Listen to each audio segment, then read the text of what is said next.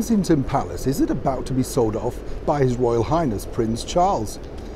Hi, good morning, Neil Sean here in the heart of London. As ever, lovely to have your company today. What a glorious spring-like day, eh?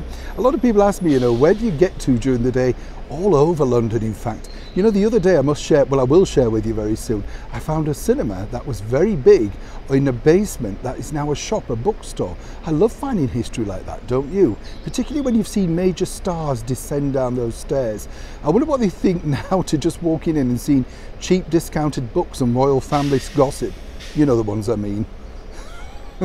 Do I need to say any more? But back, of course, to your breaking royal story of the day. It's interesting to note, isn't it? Because we're all sort of now, shall we say, seeing a lot of things being passed over by Our Gracious Majesty the Queen to other senior members of the British monarchy. We see a lot more of Prince Charles and Camilla, who've just had a very successful tour, of course, and we see a lot more active work from His Royal Highness Prince William and Catherine, Duchess of Cambridge. And rightly so, the monarch really does need to take it a little bit easier at 95 years of age.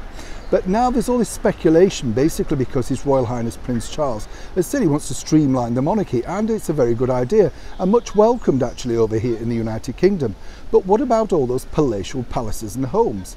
Well, there was a story going around recently that Prince Charles plans to decommission Kensington Palace because, there wouldn't necessarily be that much need for it. Everybody would either be based at Windsor, Buckingham Palace, or indeed their own private homes like Highgrove.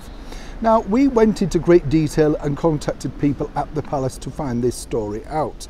And it's interesting, isn't it? Because, when you think about it, Kensington Palace really is historical. It goes way back.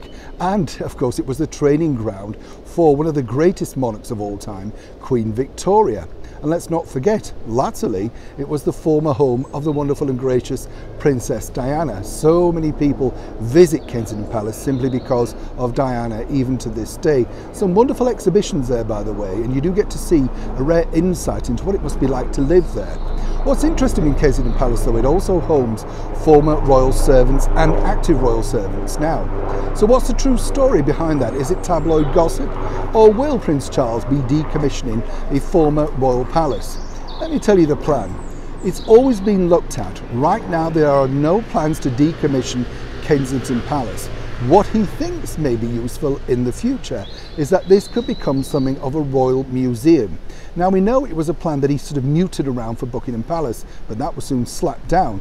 It's too seen as sort of an historical place, if you like, Buckingham Palace, and rightly so. That famous balcony, if you're able to traipse on that, where's the reality of that, People like a bit of mystery, as of course our gracious monarch, Queen Elizabeth, has stated previously.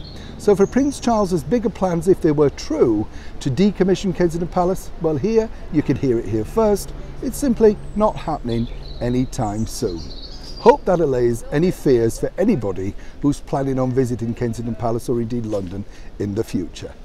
Neil Sean in the very heart of London.